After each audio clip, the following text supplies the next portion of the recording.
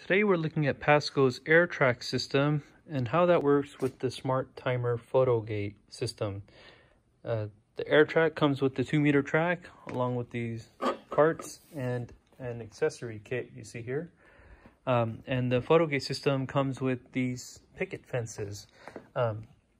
It comes with 2 picket fences. I've actually taped the 2 onto the carts. The picket fences are the best way to use the different modes in here to get the most accurate values. From the instruction guide from the Smart Timer that you can get from PASCO's website, I printed this page, and it's just a quick summary that shows the different modes and how they work. So let's run through a few of these examples. So we have 3 buttons here.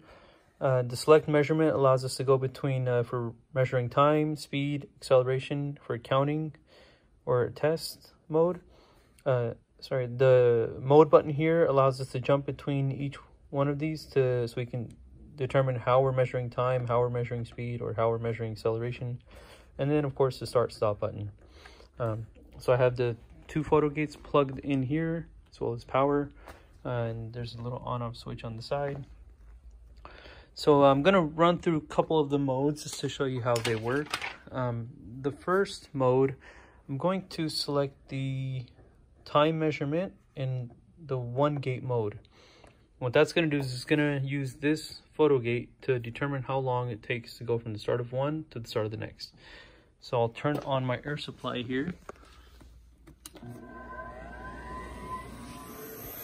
Alright, I'll press the start button. And I'll just push this through. Took 0.0318 seconds. And the distance between those 2 flags is 1 centimeter. So we can do 1 centimeter divided by this to give us our speed. Now, if we want to get the speed directly, I can change the measurement to speed. Change the mode to 1 gate. And I'll reset the cart here. I hit the start button and here I get 44.8 centimeters per second. The units are written here. I can also get the acceleration, and in order to do acceleration, I'll be using both photogates. It's going to get the velocity here, and it keeps track of the time between the 2 gates, so to get the acceleration. So I'll change the measurement mode to acceleration with 2 gates. There we go. And I press the start stop button, and you have a negative 8.4 centimeter per second squared acceleration, and which is a good indication because it is slowing down after I pushed it. Another method, if we want to get the velocity at 2 different points, I can change let's go back to speed measurement, and I want to select the collision mode. So with this, you can press start, give the cart a little push, and here I press stop. Oh, let's try that one more time.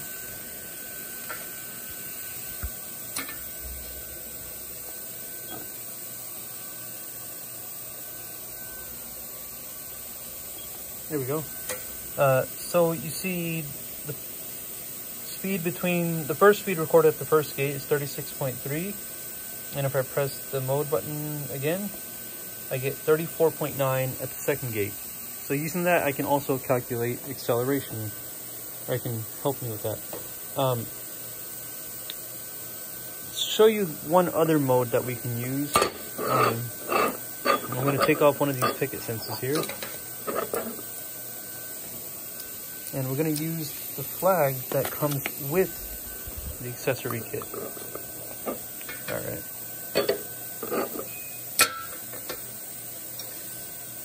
So let's make sure that it still passes through, which it does. Alright. So I'm going to go use our stopwatch mode that is with time.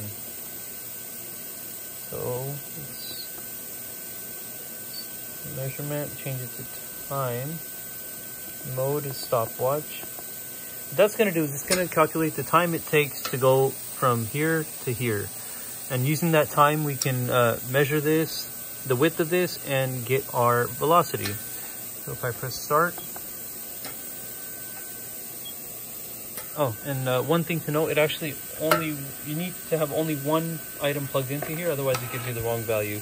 And that is written in our instruction guide. So I'll press start again.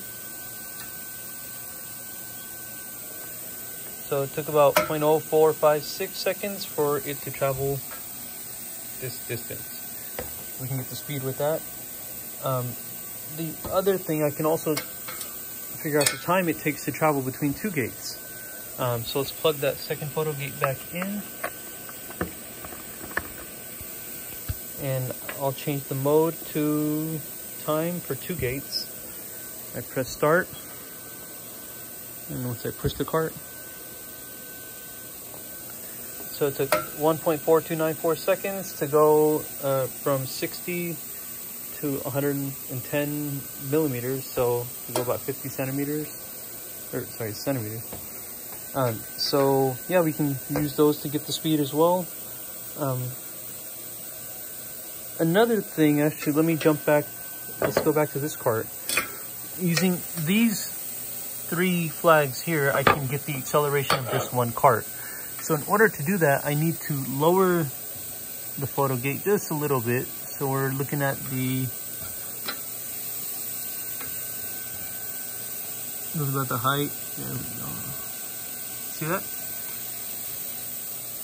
I don't want it sitting on it. I just want it just high enough. There you go. So that way it's going to pick up the reading from the three photo gates. So let's make sure it slides past. There it does. All right.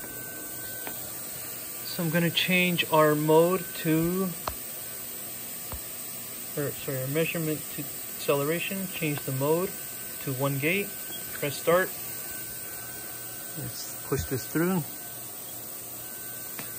We have about -1 centimeter per second was our acceleration. And yeah, so that was just a quick way to show how the different modes work on Smart Timer. Now you can use this to do collisions. You can get, the different speeds, so you can use that to calculate different, use different equations with that. And again, this is just a summary of that's with the instruction guide for the Smart Timers. You can print just these 2 pages out from our PDF that's on PASCO's website to assist you with the different modes. Now, one thing I didn't mention is you can also do linear pulley, angular pulley, and you can get the radians per second measurement as well. In order to do that, you have to take one of these photo gates and align it so that it doesn't fall, of course,